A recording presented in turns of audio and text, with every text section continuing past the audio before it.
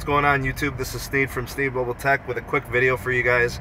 This is just an update to the Sprint Magic Box video I made a couple months ago. I mean, it's been at least 2 months, maybe longer.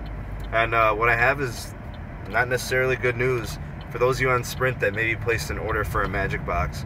Looks like a lot of you will not be getting it. There is a ton of restrictions from a hardware end.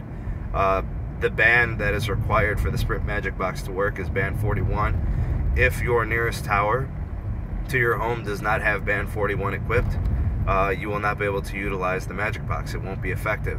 So a lot of people are getting letters and emails and notifications that their home address is not going to be compatible with the Sprint Magic Box because it won't really work. So a lot of people are disappointed, a lot of people are bummed out. But the truth of the matter is, this was never going to be a true solution. This was just, a temporary band-aid to help people deal with a network issue from within their home. And honestly, they were looking at it the wrong way.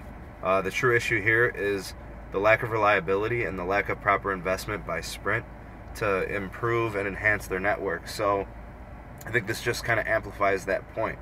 I said something in a YouTube video a long time ago. This was, I laid a comment out and I said, Sprint's true issue is that their network infrastructure, how they're using their spectrum, and actually the lack of using the spectrum that they have available, and their poor investments has kind of led to this problem.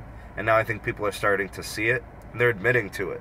But that's not a new issue. It's been like this. So my solution is, if a carrier isn't good and it's not reliable and you don't like the service, is you have to switch carriers. And that's truly the best thing. I've been saying that for years about Sprint.